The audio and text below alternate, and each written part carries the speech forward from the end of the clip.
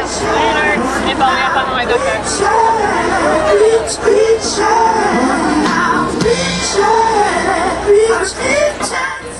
demonstration is taking place on the 8th anniversary of the ban.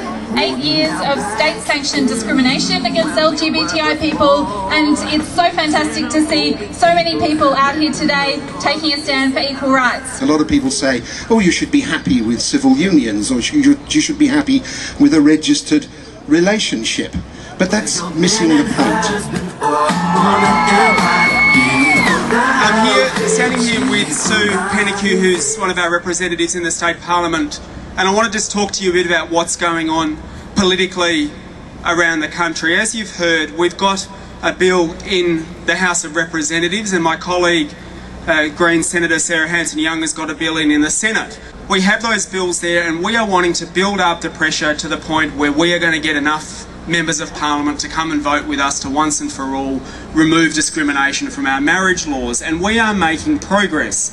A few weeks ago, the committee reported into the bills that are in the House of Representatives. More than 250,000 people responded. 64% said it is time to end discrimination in our marriage laws. The mood in the Australian population has changed, and people are very relaxed about two people who love each other getting married regardless of their gender or their sexuality, and it's about time the rest of the members of Parliament caught up with the Australian public. And we're not going to just push for the change federally.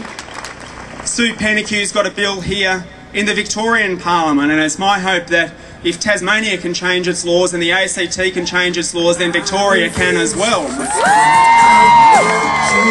So today I encourage you all to go back to your workplace on Monday and ensure that your union is doing everything they can to support marriage equality. I recently had to write a timeline of all the things that have happened in the last 8 years, and it's incredible the changes that we've seen.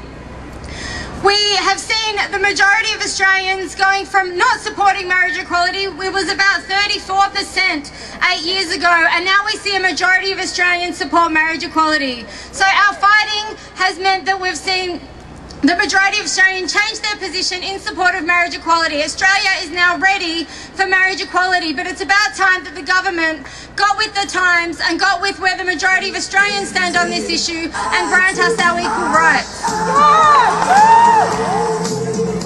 Well, it's fabulous to see thousands of people here today at the 8th anniversary of the Equal Love Rally, and it's 8 years since the federal parliament made one of the worst decisions it's made, which was to discriminate in the Marriage Act 1961, saying that marriage is only between a man and a woman, thereby excluding same-sex couples from being allowed to marry.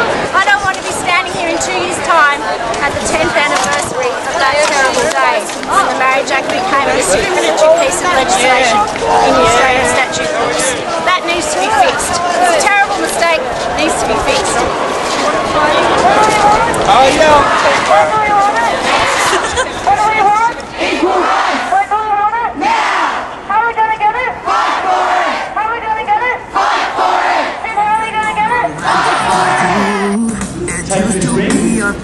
It's been meant to interfaith marriage was considered a sin, but the right to choose is where we all begin. Used to be that white, good, married black.